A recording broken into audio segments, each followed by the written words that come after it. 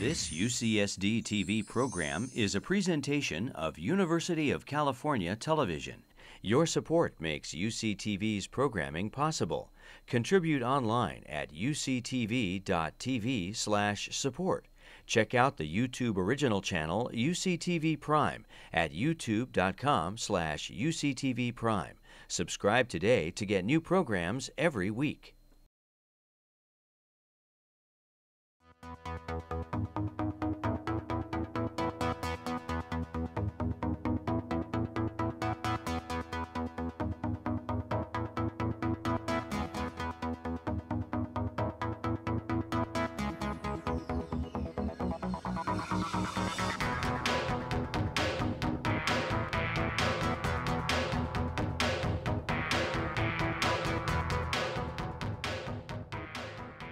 Hi, everybody. I'm Dr. David Granet, and welcome to Health Matters. Our topic today is a disease known as ALS, and I'm going to look down to make sure I get this right, amyotrophic lateral sclerosis, more commonly known as Lou Gehrig's disease. To get us through this topic, we have with us a true world's expert, Dr. Geoffrey Sheean. Welcome. Thank you. Dr. Sheean is a professor of neurosciences here. He is the director of the neuromuscular division at UCSD and co-director of the ALS clinic. So welcome. I said it right, amyotrophic lateral sclerosis. You did, perfect. Good, I'm not going to say it again. I'm going to say ALS. ALS is fine. And I think people have probably heard of this more like as Lou Gehrig's disease. But I'm not sure people actually understand at all what ALS is. So can you just sort of take us through how normal muscle works and how the normal interaction between neurons and the brain and muscle is, and then what goes on in ALS that changes? Oh yes, of course. Well, normally when you want to make a movement, it starts in the brain. There's an area of the brain called the motor cortex, which initiates an impulse traveling down through the brainstem, down the spinal cord, where it connects to another nerve which travels out to the muscle, and with that connection you can make a movement. So you make a decision, voluntary or not, I'm going to move my hand, it moves. Yes, exactly. And those two systems, the upper one that goes from the brain to the spinal cord is called the upper motor neuron, and the one that leaves the spinal cord and goes to the muscle is the lower motor neuron. And then in ALS, this doesn't work right. Yes, that's right. Typically, both of those systems start to break down. It could begin with the upper or with the lower, or sometimes with a mixture of each. But eventually, in the true full-blown ALS, both systems are deteriorating. The name of the disease itself, the ALS, it's sort of interesting because the muscles, there's nothing particularly wrong with the muscle. Yes, that's right. It's not the muscle itself that's the problem. But yet the muscle deteriorates. Yes, it does, because it loses its lower motor neuron connection, and once that connection is lost, the muscle shrinks and shrivels. Why? We don't really know, but it's probably because the nerve connection itself is feeding the muscle something which tells it that it still has a connection. When that connection is lost, that trophic factor, which is probably what it is no longer present for that muscle, and so it shrivels up and dies. It's almost like if you don't use it, you lose it? I mean, this is... Yes, very much, and it occurs in all nerve injuries to some extent. So slowly, progressively, your muscles aren't working, not because your muscles fail, but because they're not being told what to do. Exactly. And you know, I can imagine somebody sitting at home thinking, does this happen to many people? Is it rare? And I think I have my numbers right, that we're talking about 5,600 people a year diagnosed, and at any given time there's about 30,000 Americans who are alive with ALS. Yes, that's about right. That's a fairly significant number of people who have a pretty serious disease. Yes, it is, but it's not as common as some of the other better known diseases like Parkinson's disease or Alzheimer's. So the general public doesn't really know a lot about it. If you're a patient, you're somebody at home just hanging out, and you're wondering, how would I ever know if I had ALS? And what would be the beginning signs? And does it matter if I find this out? Well, I think it certainly matters if you do find out what's causing your symptoms, because it could be something serious. It could be something very simple and benign as well. So there's really not a lot of need to panic if you've noticed something and you get onto the internet and then suddenly Lou Gehrig's disease pops up as a possible cause of that. I mean, there are lots of different explanations for many symptoms, but the disease could begin in ways that are very, very different depending on what part of the body starts to suffer first. So the variety of presenting symptoms is rather great, actually, and it does sometimes lead to a delay in making the diagnosis because it is so variable in its presentation and often fairly subtle and slow. So why don't we run through some of those, and recognizing that many of these overlap with regular stuff that happens to all of us all the time. Absolutely, yes. And not to panic and go to Dr. Internet and Dr. Google and ask them their opinions. Yes. But the idea that these are the early beginnings and they progress. Yes, yes. Well, probably the first symptom to discuss in this context are known as fasciculations, which are very small twitches of a part of the muscle. It's not the whole muscle contracting, but just feeling a little pop in a muscle. And this is a normal occurrence in normal people. Everyone has at some time had at least one of those experiences. Now, sometimes they can get a little bit more active, and it is often, most often in fact, perfectly benign. It's just a sign of an overactive nervous system. So, but unfortunately, those fasciculations, those little muscle twitches, have a very strong association with ALS. And unfortunately, it's almost the first thing that pops up on the internet when you type in muscle twitches, fasciculations, and then people panic. So, but that's not necessarily the case, and in fact, it's rather uncommon. Sorry, do you get people coming to your office because they did that? Yes, yes, absolutely. I have a lot of people, famously, as you know, medical students experience this for the first time of the stress, but it does happen, and if they find this out, they start to panic because they think they've got Lou Gehrig's disease. I do a huge amount of reassuring. Well, yeah, there's value to that, right? Yes, yes, and it's very nice because we can reassure people a lot of the time.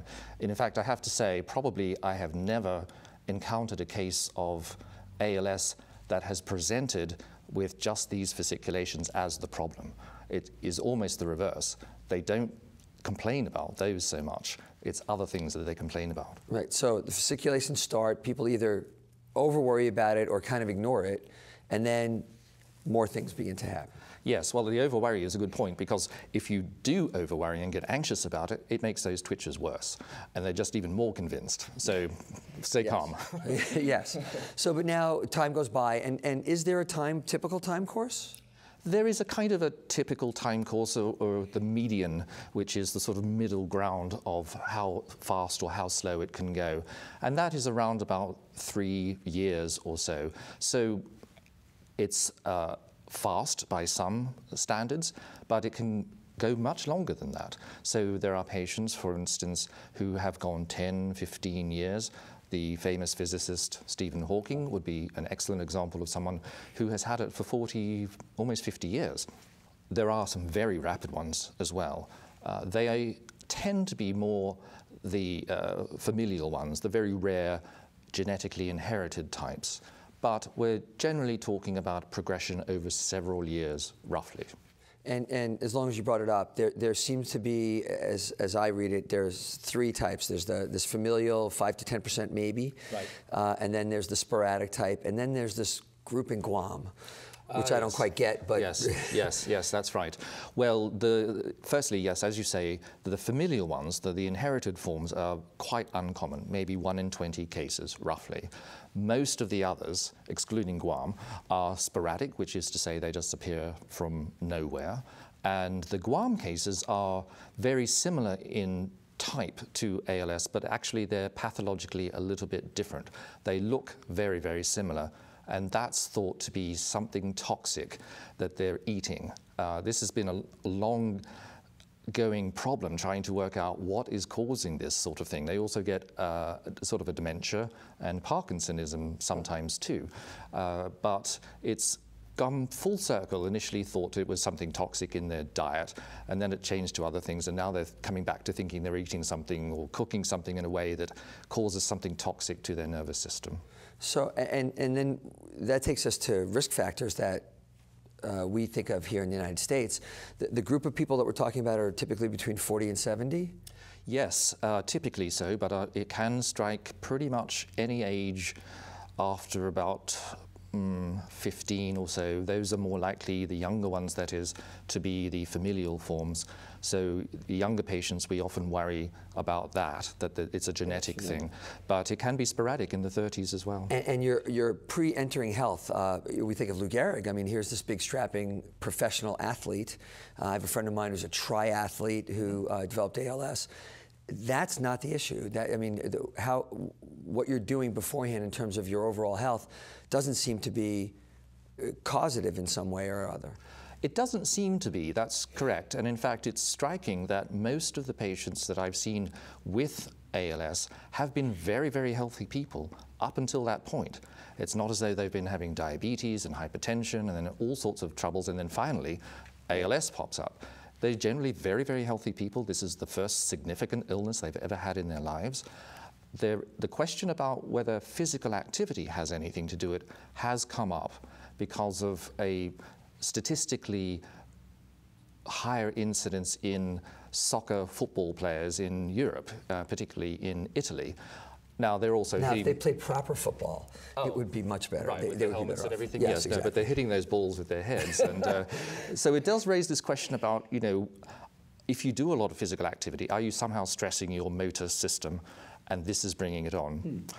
There's absolutely no physical evidence that that's the case, but it's a thought, and it is striking that most people are very healthy and fairly active as well up until that point. So fasciculations start in this average sort of 40 to 70-year-old person who's been reasonably healthy before. They don't panic about it, but then what happens after the fasciculations? Right. Well, the first manifestation is something that has to do with weakness of certain muscles. So that could be something simple like a hand muscle or some weakness in the legs or leg, but it could also affect speech as well. And speech might start to get a little slurred or a little slow. They might have some difficulty forming certain words rather than others, maybe even difficulty swallowing too, if those muscles in the head and neck are the first to be affected. So it would be typically one of those types of presentations: difficulty chewing, swallowing, speaking, fatigue of the voice as well, getting tired, maybe weakness in an arm or a leg, but it could also present with a sort of a stiffness as well. It might present with just walking stiffly in one leg, or one leg getting tired rather than actually weak. So I have most of those symptoms. Oh, well. And it seems like you just described aging. Yes. Right. I mean, you know, you get a little bit weaker than you used to be. You search for a word. Maybe you stumble. My knee hurts me, so that leg doesn't feel as good. But this is still now a steady progression. So I'm assuming that now, with the onset of what you've just described, fasciculations, the onset of what you described, the swallowing, the speech, that seems to be a little bit more than just aging.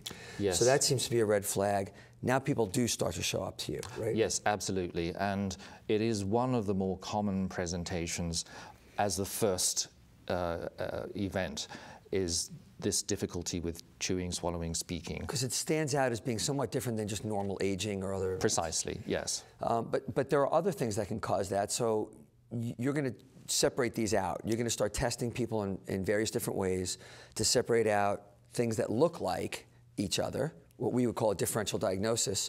Yes. And then you're going to make a diagnosis perhaps of ALS. How does that process work? And then how do you arrive at ALS? Well, you have to, of course, have the possible suspicion of that as a diagnosis.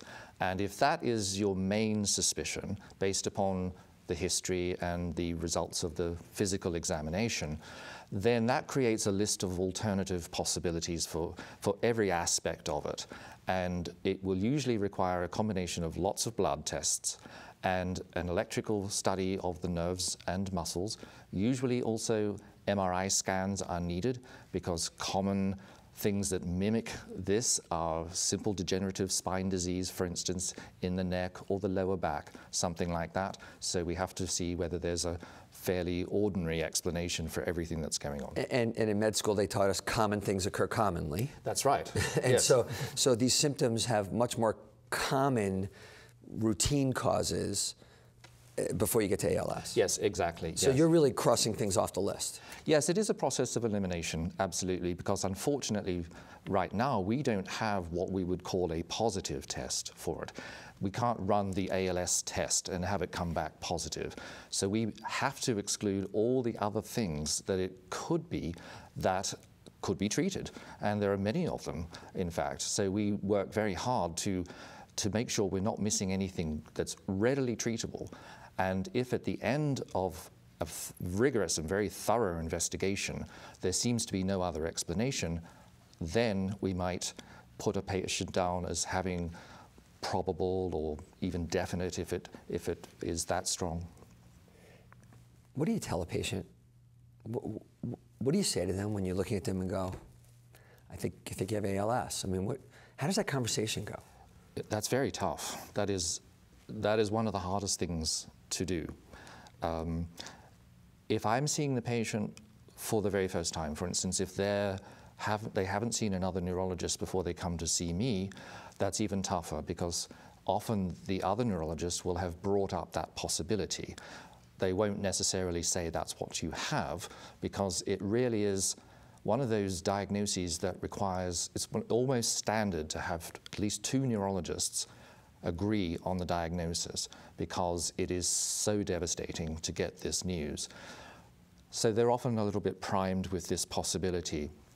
But when I'm telling them for the first time, I approach it very, very carefully, very empathically, informing them that they have what appears to be a neurodegenerative disease of the Lou Gehrig's ALS type. And I explain that we, as yet, unfortunately, don't have a cure for that, but there's a lot that we can do. I need to accentuate that there are positive aspects to this, by which I mean we can help an awful lot to improve quality of life.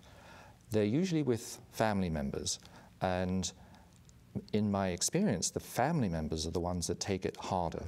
The patients themselves have often had an inkling that something like that was going on, that it doesn't usually come as a complete surprise to them, strangely enough, even if they haven't seen someone else to suggest that possibility to them. But this is not something I can tell them on the first visit, because I have to go through a lot of additional testing. I do tell them that it's one of the possibilities and that it might even be the actual diagnosis. But we have a recurring series of visits, and it may be the 3rd visit or so by the time we get all the testing done. But we've seen them again to look at the results of their scans, blood tests, and the EMG and things. So we've been mulling this process, and the diagnosis has been sort of settling in over time. And then, but finally, we do have to come down and say, this is what I think you have. The developing of that relationship between you and the patient seems like it's core in your ability to be able to help take care of them. Yes, absolutely. It's very important to have a good rapport with the patient, because you may be giving them some terrible news down the line, and not just to deliver the news, but to help manage that as well. You do need to have a very close relationship with them, because you are effectively going to be helping manage their condition, manage their lives as they are slowly dying.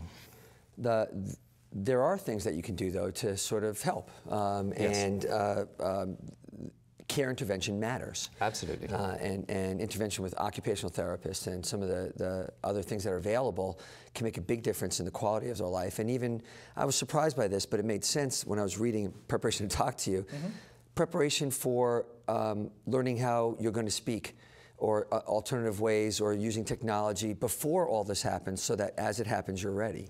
Yes, that's right. And it's a big part of the process that we go through with our ALS clinic. We have a multidisciplinary clinic where all of the required people attend, the occupational therapist, speech therapist, social worker, everyone that the patient and their family might need is all there in the one spot.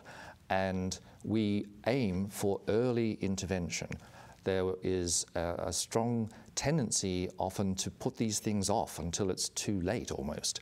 But we want to think about these things, have these conversations early so that the patients and their family are thinking about them.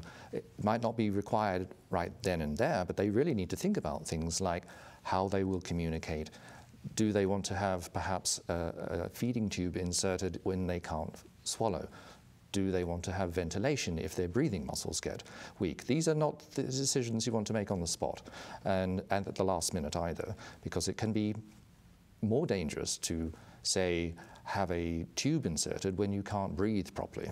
So these things we like to get the conversation going early and actually do the intervention often before it's actually needed, but in preparation for it, so the patient can get used to, say, having a feeding tube that's not being used right now, but they're getting used to it being there, taking care of it, and then when the time comes to start using it a little, and not necessarily all at once, it's a gradual change, then they're more comfortable with it. It's hugely valuable to be at a center that has all of these resources in one spot, so the patient doesn't have to try and collect it on their own. Yes. And it's very obvious that way for support system. Now, patients want solutions. Yes. We don't know exactly the cause, and we've described sort of palliative therapy to help enhance quality of life as we're going along.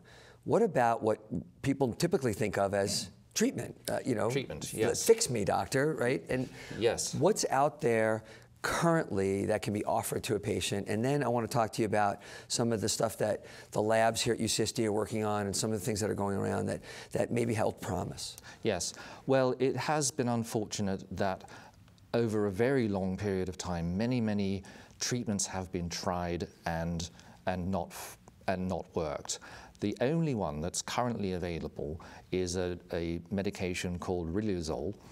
Brand name is Rilutech. Some people might know it by that. And that has, I would think, a modest or fair benefit, which is to say that in the studies at least, it only prolonged survival by about 3 months or so in a roughly average 3 years. Now, 3 months is not a long time, but for somebody that might be worth it. You might see your daughter get married. Yes, yes, it could buy you a little extra time for that. But the thing is, we don't know if it's going to make you survive longer than the average person, because again, these are just trials that are looking at usually the very more advanced forms of ALS. In order to be sure that you have ALS, you are generally going to be more advanced and therefore be in that trial. You're getting it later. Right. We're starting it earlier. The problem is we don't know. It's like taking vitamins in a way. You don't know if it's helping you. It might be slowing things down, but you can't really tell. So you kind of take it a little bit on faith, and if it doesn't make you sick, it's not toxic really, but if it doesn't upset your stomach or something, then it's probably worth taking that chance that it is helping. Well, given that concept, and in medicine we see this all the time, when there's no real treatment we can offer, people start thinking the way you just did, which is, if it doesn't make you sick, maybe you should try it. There must be patients that are reaching all over for complementary medicine or for faith healing or for anything. Go to Russia and get something done. Go to China and get something done. Absolutely right, yes. What do we say to them? Well, I usually play up the safety angle here because the things that they're going to have done are not safe necessarily. So we're talking about chelation therapy, for instance, which can leach a whole lot of things out of your blood that you don't want. Stem cells even that are being injected into your nervous system or into your circulation. These things are not without risk, and not to mention they're often tremendously expensive. There's no scientific basis for these things, so the patients are going on a hope, often with false promises, I'm sad to say. In some ways, they're being taken advantage of. It certainly looks that way. I would like to believe that perhaps some of these doctors are doing it in good faith, but I strongly suspect, as we have seen with cancer therapy, there are people out there who will take advantage of this, of a desperate patient. Now, alternatively, some of the same words you used, stem cell therapy, gene therapy, we're studying that here at UC San Diego through your department, et cetera, where there may be a hope to stop normal cells from getting worse, or maybe eventually arrest the process, change it. That's exciting, but that's under very rigorous scientific terms. Tell us a little bit about what's going on with that. Yes, no, it is. You're absolutely right. It's very exciting, and we are very fortunate at UCSD to have some of the world's leading researchers in just this very problem. And they've recently been given a grant to study stem cell treatment for this condition. And they have a very optimistic and very hopeful but very aggressive deadline to have this available for clinical trials in a few years. They need to go through the animal studies first, of course, to make sure it's safe and actually effective. But the stem cell idea is, as you said, first, to try and protect the nerves from further damage. So they're not aiming to make new nerve cells that will connect to the muscles again. That's a bit more in the future, probably. What they think is that they can create with stem cells better support cells around the nerve. So the nerve itself is supported by a number of different other nerve types, cells, and they're hoping that if they can replace those or add to those more normal ones, then it will help the survival of that particular motor nerve. And so ideally, slow it down better, stop it from progressing. Reversing it, that may be more difficult. Boy, stopping from progressing would be a huge victory at this point. Absolutely, and if we can do that, then the onus will be on us to make this diagnosis early as possible, so we're not arresting something just short of death. Yeah, or that's, but even the capability of having this conversation, when I was in med school, or even 5 years ago, that's science fiction. Oh, absolutely right. Now we're talking about you have a grant for it here, and that we're actively working on it. I can't think of anything more encouraging to sort of tie up the show with. Well, absolutely. I think it's the most promising treatment by far, because it really gets at protecting the nerve itself. And everything else is tried with similar kinds of approach, but that focus on protecting the nerve with this stem cell idea is very, very hopeful. Of course, we have to go through all the steps to make sure that it's safe and it is actually effective, but we have top people working on it. Don Cleveland, for example, is internationally renowned for his work in this field. So patients would be better off searching out a center like UC San Diego, where this research is going on, than dumping money into potentially unsafe approaches, and be a part of these trials, be a part of developing the answers, rather than throwing money away or potentially taking their own health into danger. Yes, no, I think they're absolutely right. The concept of the multidisciplinary clinic has been studied and shown that it does actually enhance survival. So being in a multidisciplinary clinic will extend your life and quality of life as well. That's been absolutely shown. And if I, God forbid, would have ALS, I would definitely want to be in a place where the next most promising treatment is being developed, so that I could, take advantage of that possibility, or if not, at least contribute to, testing something which is safe and possibly effective as well. So that would certainly be my recommendation. Thank you so much for joining us today. Well, we say it all the time here on Health Matters, and that is that knowledge is power. This is a difficult disease we've been talking about, but the fact is that there are many things that you can do to help yourself along the way by being at a center, by getting really good information, by having an expert like Dr. Geoff Sheean to talk to at a multidisciplinary center. You can prolong your life, you can extend the quality of your life, and maybe be a part of the solution. I'm Dr. David Granet. This has been Health Matters, and we'll see you again next time.